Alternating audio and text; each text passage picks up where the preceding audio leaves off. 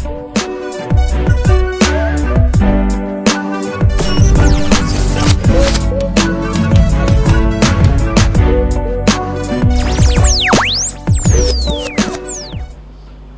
friends, welcome to Study Spectrum. Today we will start with the very first chapter of 10th Science CBSE, that is Chemical Reactions and Equations. Friends, in our day-to-day life, in our surroundings, we see changes continuously. For example, rising of a sun, setting of the sun, growth of plants, trees, animals, growth of ourselves. If we take an iron piece, a nail for an example, if we keep in a humid environment for a longer time, we'll see that the grey-black color of iron has been converted into reddish-brown color, that is iron oxide. If we take our home examples, food is raw, we cook it, color changes, taste changes, even the state also changes, correct? So, change is what is life, or life is change. So, let us start with change and let us see what are the different types of changes which are possible. Now, a change can be of two types, that is physical change or chemical change. If you see over here on board, I have mentioned the properties, different aspects of a physical change and also of a chemical change. Now, let us understand what is a physical change. So, friends, there are physical properties like shape, size and state. When these properties of an object or a substance changes, physical properties of a substance changes, then we say the substance is undergoing a physical change. How? For example, suppose I have a piece of paper. Suppose this hand is a piece of paper. This is a flat paper. This is a flat paper. If I fold this way, the shape changes. This was flat, it has become into L shape now. If I change its shape again, it becomes a cylinder shape. Okay, now this object, this substance, this paper was originally also a paper. I have changed the shape, but it's still the paper. It means if you change the physical properties like shape, size and state, it means no new substances are formed. For example, you take an ice cube from your freezer, correct? Now that water in form of ice cube is actually a solid. But if you melt that, or if you keep that piece of ice in a plate or in a bowl for a longer time, it will turn into liquid.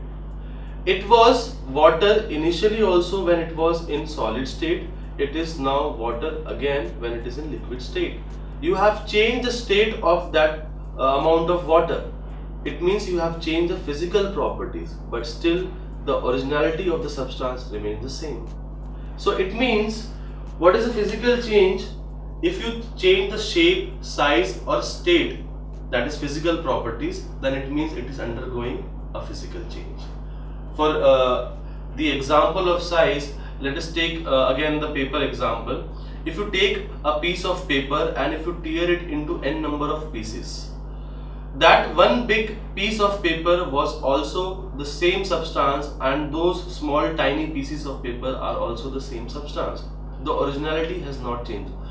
The only thing which you have changed is shape and size, correct? If you take a candle, if you melt a candle, do remember, melting of a candle and burning of a candle are both different things. If you melt a candle, that long cylindrical form of candle has been converted into a heap of melted wax, correct? It means you have changed the shape and size of wax, but the wax is still the same. It means whenever you change shape, size and state of an object or a substance, it means you are changing the physical properties and the substance is undergoing a physical change. Then what is a chemical change?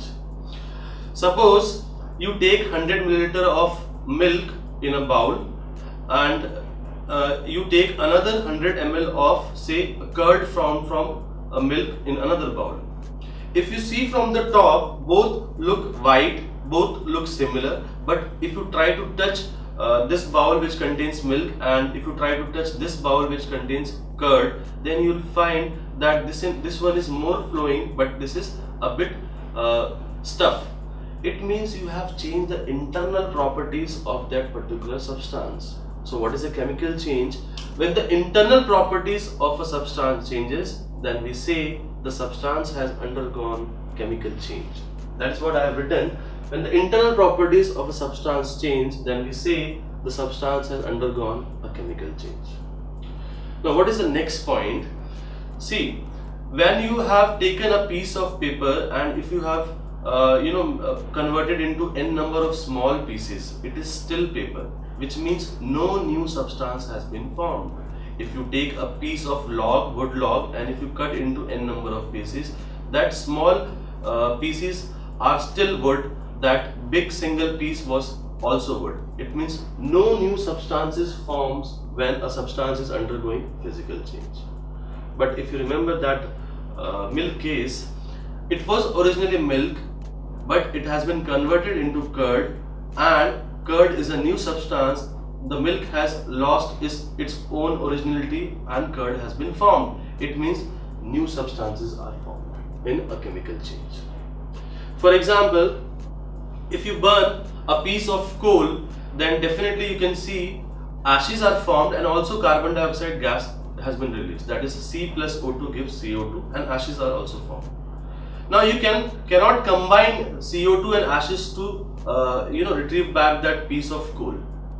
It means new substances are formed, and at the same time most of the chemical reactions are irreversible.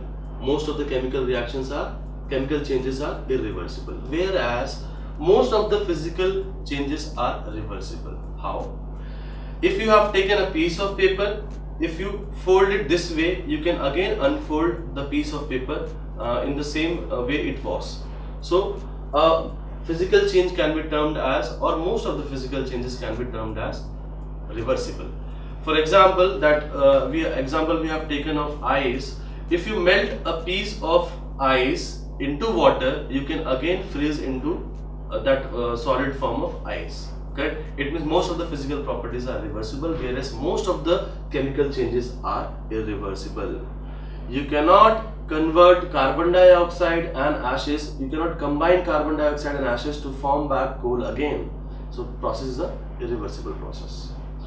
Also, when we say that a substance is undergoing a physical change, then no chemical reaction has been involved. Why? Because new substance has not been formed. We cannot say that a chemical reaction is occurring when a substance is undergoing a physical change. But like I've given you the example of burning of a coal piece. Coal burns in presence of oxygen to produce CO2 and also ashes left behind. It is a reaction, it is a chemical reaction. So whenever we talk about a chemical change, we always say that the substance, since it is undergoing chemical change, a chemical reaction has been involved into it. Correct? Now, we have talked about changes. We have seen changes. Changes can be of two types, that is physical change and chemical change. Now, if we try to learn more about chemical change, since it is involving a chemical reaction, then we can say how we can determine whether a chemical reaction is occurring or not. There are 4 factors because of which we can say a chemical reaction is occurring or not. I will try to elaborate that. Let us first understand what are the different 4 factors on the basis of which we can say whether the substance is undergoing a chemical change and whether a chemical reaction is occurring or not. The very first factor is change of color. If a substance is in X color, say any color, white, blue, red, and the color changes, then we say a chemical reaction is taking place. For example, if you see anhydrous copper sulfate, it is white in color. But if you dissolve anhydrous copper sulfate into water, its colors changes. It means a chemical reaction is taking place. For example, if you take a iron piece, it is actually grey-black in color. But if you keep that nail or iron piece into a humid environment for a longer time, a humid environment means there is water or oxygen or air present in the atmosphere. If you keep that iron piece in a humid environment for a longer time, you will find that a reddish brown color of substance has been formed on the outer surface of that iron piece. So the grey-black color has changed into reddish-brown color. Now this change of color tells us that a chemical reaction is taking place. So the very first factor, that is change of color, helps us to determine whether a chemical reaction is taking place or not. I will show you on the board with the help of different reactions and equations. Before that, I am illustrating all the four factors. The second factor is change in temperature. Now suppose you have a beaker, you pour some acid into it, you pour some base into it. This particular reaction is called neutralization reaction, which we'll study as we move along in this chapter. This particular reaction is neutralization reaction. So in a beaker, you are pouring some acid, you are pouring some base. You mix it thoroughly. After some time, you will find that the base has become a bit hot. You can feel that on your palm or on your hand. So this change in temperature is actually telling us that a chemical reaction is taking place. The very second factor, that is change in temperature, which also helps us to determine whether a chemical reaction is taking place or not. The third factor is change in state. I have mentioned this example earlier also while explaining a chemical change. If you take a piece of coal, it is in solid state.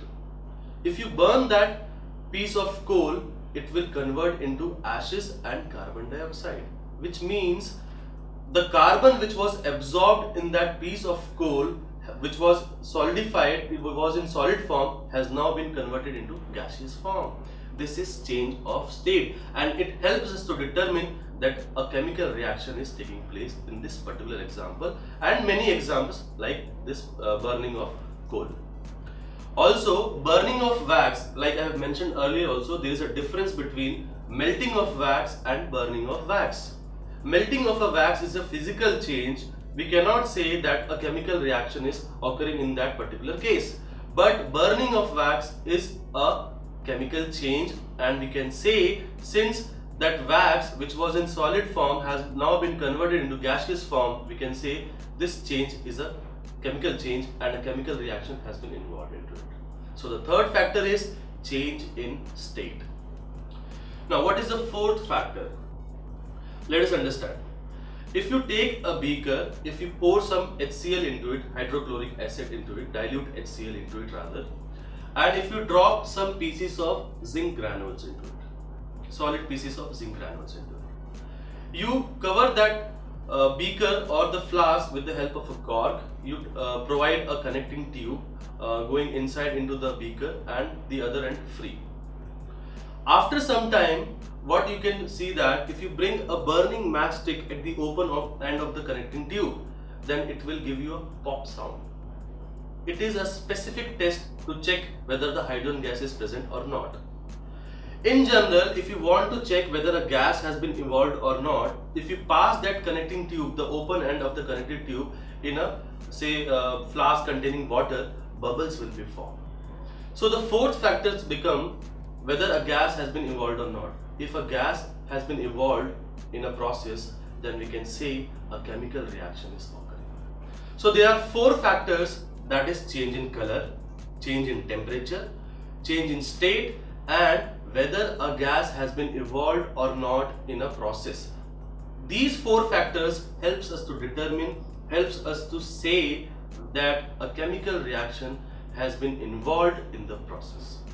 Now let us see on the board, let us see how we can write equations for all these four factors.